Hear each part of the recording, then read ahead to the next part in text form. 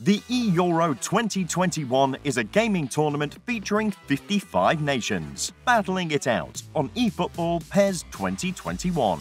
The tournament is split into three main phases. The first phase is the player selection phase for all national associations. Second phase is the online qualifiers, and the third phase is the finals. During the player selection phase, each one of the 55 nations finds 2 to 4 players to represent them.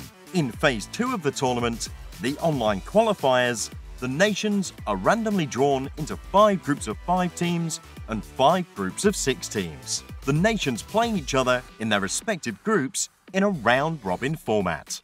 First place in each group will qualify directly for the finals, while second-place teams will be drawn into 2 new groups of 5.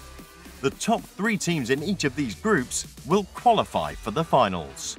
During Phase 3, the finals, the 16 qualified nations will be placed into a set of 4 groups, where they'll play each other. The top 2 teams from each group progress onto the next round into the knockout rounds. Eventually, nations are knocked out until 2 remain, and the winning nation is finally crowned as the eEURO 2021 champions.